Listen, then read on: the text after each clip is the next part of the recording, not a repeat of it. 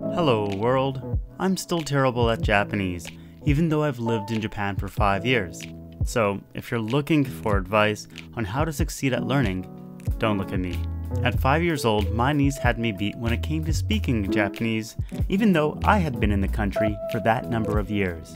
Although, not to brag or anything, but I can totally blow her out of the water when it comes to reading kanji. Yep, I'm like a 3rd or 4th grader in that department, just don't ask me to write it. What I have learned to master is failing, so I can provide some good help on what not to do.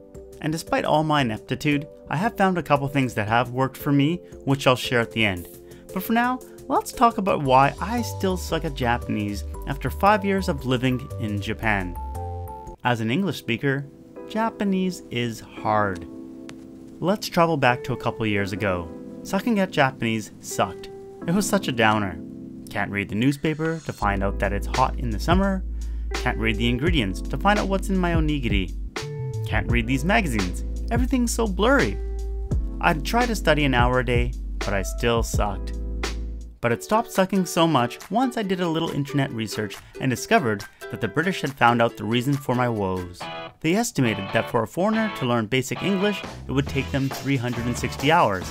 I had studied Japanese hours that much, but for Japanese, it was 1,000. Oh, I hadn't studied that much. So that was a kick in the brain. I felt winded for a moment, but once I recovered, I realized I wasn't running a 10K, but instead a marathon. And you know I only made the running analogy so that I could reuse this running footage I labored so hard to capture. I mean, just listen to the panting. So, I was sitting here at my computer trying to find this 1,000-hour study to provide evidence for all of you, but I couldn't find it. Instead, what I found is that you need 2,200 hours of study to become proficient. Yeah, there are 4 categories of difficulty. Category 1, languages that are more similar to English, and it's 600 to 750 class hours to gain professional working proficiency. Then there's Category 2, Category 3, and then Category 4, 2,200 class hours, which they label super hard languages. Languages which are exceptionally difficult for native English speakers. On the one hand, this is great for my ego. I mean, it's not my fault I suck, it takes 2,200 hours. Ain't nobody got time for that.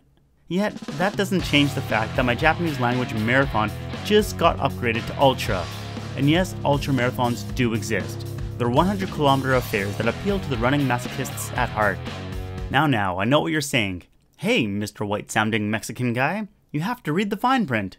Okay, that's true. De acuerdo, eso es verdad. The 1,000 hours was to be basic. The 2,200 hours was to reach a professional working proficiency. It is assumed that the student has above average aptitude for classroom learning of foreign languages. Lower aptitude language learners will typically take longer. Oh. But come on, what sham source is this 2,200 hours of study coming from? It turns out it's from the US Department of State's Foreign Service Institute School of Language Studies, which I like to call the USDSFSISLS. The instructional program reflects 70 years of experience in teaching language to US diplomats. I know there's a lot of fake news in the US, as your president so kindly reminds me. And fortunately, we tend to record stories now, so we have it for your enjoyment if you'd like it. But we record when we deal with reporters. It's called fake news. Thank you, Mr. President. So knowing this, I searched harder on the internet and found this guy. And he says I could have been fluent in 3 months. So I must be doing something wrong, because I could have been speaking just like this. Nihon no shumatsu e yokoso. Ni kagetsu kan Skype de hanasu dake deshita ga, kyou wa hajimete Nihongo wa chakusetsu desu. Now, to be fair, he said he didn't get to study the entire 3 months because he got real sick, and then he was busy on his book deal on learning languages in 3 months, so this is only his 2 months progress. He was initially aiming for N2+ on the Japanese language proficiency test, but then he found out it had no spoken component and reasoned it doesn't measure language skills to a good enough level to work for him, but he was still aiming for a B2+ on the CEFRL scale. This would mean that he would have been able to interact with a degree of fluency and spontaneity that makes regular interaction with native speakers quite possible. I think he got pretty close. Hi. Sumimasen, Nihongo hanashi hito imasu ka? Okay, so I got a little sidetracked. Where were we? Oh yes, why is Japanese hard? Let's start with the Japanese writing systems. There are 3 writing systems: hiragana, katakana, and kanji. Hiragana is not so bad. It has 46 base characters, and the same can be said for katakana. So that's 92 characters to learn versus the 26 in English, so it's only like 3 times as much. No biggie. And then there's kanji. It's from China, and they've got many thousands of these characters, which are a bit more complicated. But you know what? Despite there being over 50,000 of them, there's a set called Joyo kanji, or regular Chinese characters, that only number 2,136. It only takes a Japanese child until graduating high school to learn them all. But of course, there's a hack for it. It only takes a smart person 97 days. Okay, so it's gotten a little bit shady here, so let me try being straight up for a bit. Japanese grammar is both difficult and not. I'm told it makes much more sense than English grammar. But if you're already a fluent English speaker, Japanese grammar is all backwards. So if in English I wanted to say, would you like to eat pizza? In Japanese I would say, anata wa pizza o tabetai desu ka? Which is like, you pizza eat? Except Japanese people wouldn't say that. My family would be more like, pizza taberu? Which is, pizza eat? I admire the simplicity. But if it was a waiter asking me, they would say, pizza wa ikaga desu ka? Which translates to, pizza like to have? There's still no you in the sentence because both you and the waiter know who he's talking to, so why say it? But the desu ka is added because that's the polite way to do it, and the waiter is below you. You see, Japanese is very contextual, meaning there's a lot of things you should just know and be aware of. And you need to know how to say things. Honorific speech, or keigo, fall under 3 main categories: sonkeigo, respectful language; kenjougo, humble language; and teinego, polite language. I know what you're thinking. What's the difference between respectful, humble, and polite language? You got me. But if you want a crash course in feeling like you're set up to fail the subtleties of the Japanese language, scroll through the Wikipedia page. Be my guest. Be my guest. Because you'll also learn about teichogo, courteous language, and bikago, word beautification. And that's not to mention tamego, which means same age language, which is how kids would speak and how you'd talk to those close to you in life, like friends and family. This is the type of language I generally pick up because that's who I talk to most. Shoko, keiki wa dou desu ka? Oishii. Oishii? Honto? So when talking with people outside the group, I sound like an impolite, disrespectful, and egotistical child. Speaking of children, by the time a kid is in elementary school, they know about 5,000 words. No wonder why at 5, my niece trounced me at speaking Japanese. I probably knew half the words she did. Learning Japanese is 2 steps forward, 1 step back. There are things in life where progress doesn't regress, like running a marathon. When you're running, even if you get tired and stop to have a drink of water, you don't end up further from the finish line, you're merely standing still. In fact, once you're refreshed, you'll have more ability to get to that finish line. And there are some skills that don't tend to go away, even if you've learned it a long time ago. Like bike riding. You could not ride a bike for a decade and be back in the saddle again in a matter of minutes. I'm back in the saddle again.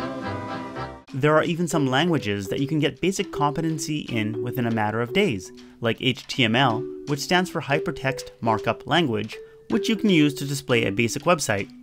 But with the Japanese language, if I stopped studying for a month, I had to review a few previous chapters before I could start off where I left off. Bro, you're doing Japanese wrong. Despite all my talk about how hard it is to learn Japanese, the big elephant in the room is that I suck because I'm doing it wrong.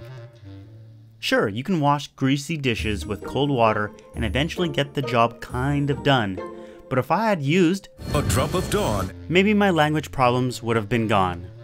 I've made so many mistakes, but let me share a few with you today. I didn't properly learn katakana and hiragana right away. Those are the 2 basic Japanese writing systems, remember? It's like trying to read English without knowing what some of the letters in the alphabet are. Even though the hiragana syllabary contains 46 monographs and pronunciation is straightforward as it's a phonetic lettering system, unlike English, kanite, nigit, night, There are also 21 digraphs, 25 diacritics, and 15 digraphs with diacritics. Now the thing is, you can't get very far with only hiragana and katakana. You also need kanji. Before I used to think, why not get rid of the complicated kanji and stick to a single writing system like hiragana? The problem is that Japanese writing doesn't use spaces, so it's kind of like trying to read this sentence right now. It can be done, but it's kind of hard to read, isn't it? This is what reading hiragana and katakana is like when you're not using kanji. Very hard to read, especially when your lack of vocabulary means you don't know where one word ends and the other starts. So yeah, learning kanji is necessary because it makes reading sentences without wanting to tear your eyes out possible. And of course, it's something I've avoided doing for way too long. Unfortunately, like English words, kanji can be read in multiple ways. Making Japanese super hard. Japanese is super hard, but I like extreme sports, so I thought let's make it super hard. The best way I found was to avoid making mistakes, especially when speaking. And the best way to do that is to not speak at all. Think about it. If you're gonna kick it up a notch on the difficulty scale, not speaking a language is Lit pro tip. Another Hundopi way to make language learning super hard is to have a brain that's not wired to do so. French and English were my worst subjects in school.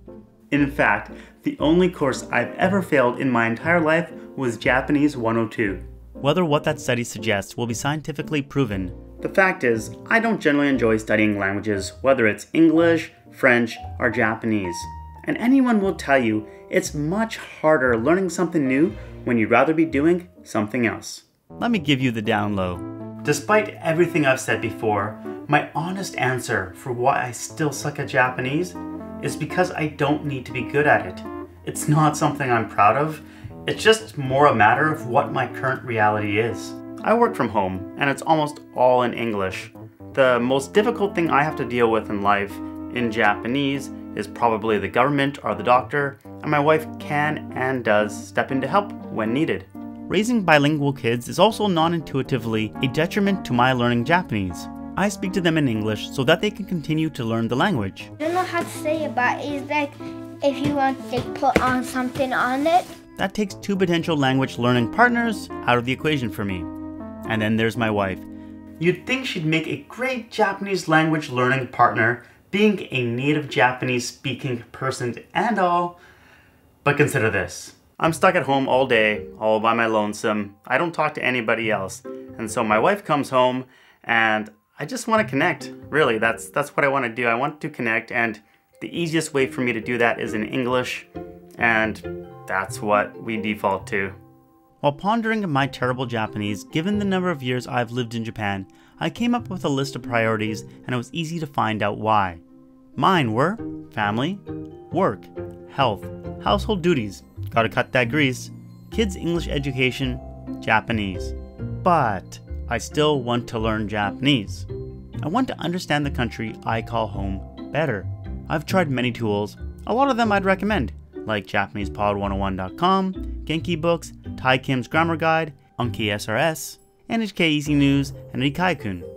I think they all work when used consistently, but my biggest problem has always been keeping track of my progress and knowing where to start when I've fallen behind. That and fear of failure. Out of all those things, I've managed to stick to two. The first is Wanikani. It helps me recognize and pronounce kanji.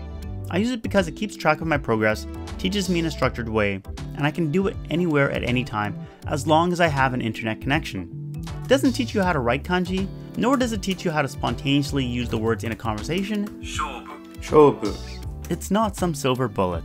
However, I can now read kanji at the 4th grade level, if I'm being generous with myself. Scenery? Now the second is Pimsleur Japanese. The main part of Pimsleur is the graduated interval recall of speaking Japanese. Or in other words, the program gets you to think and speak in Japanese in a manner that lets you remember stuff. 聞こえませんでした. 聞こえませんでした. Your neighbor says, he said he'll be arriving at 3:30. 3時半に着くと言いました. 3時半に着くと言いました. What it's helped me with the most is getting over my fear of speaking, as it makes me do it over and over and over. You say that the daughter lives in Kyoto. 娘は京都に住んでいます。娘は京都に住んでいます。娘は京都に住んでいます。Even if I get it wrong half the time. 3時間に着くと言いました。着く。A tip I learned about Pimsleur is that they have their lessons on Audible because Audible has the largest selection of audiobooks on the planet. This let me fill my summer with learning Japanese. Like how I slid right into mentioning Audible, which is the sponsor of this video? Yeah, you can go to audible.com/lifewhereimfrom or text lifewhereimfrom to 500 to get started. I've actually had an Audible subscription for many years now and was quite excited that they would be my first video sponsor. Audible wants you to know that you can listen to them while doing summery things, like running or enjoying a sunset by the beach. I prefer listening to Audible while doing dishes, but whatever floats your boat. Amazon Prime members can get Audible for $4.95 a month for the first 3 months. That's like getting 3 months for the price of one. After that, it's only $14.95 a month. This offer ends July 31st, 2018. And so the interesting thing about the Audible price is that with the Pimsleur Japanese audiobooks, it actually turns out to be cheaper to go through Audible than directly through Pimsleur. That's because the Audible subscription lets you get any book for your monthly credit, regardless of length or price. So go to audible.com/lifewhereimfrom or text lifewhereimfrom to 500 to get started. Thanks for watching. See you next time. Bye. How's your language learning quest going?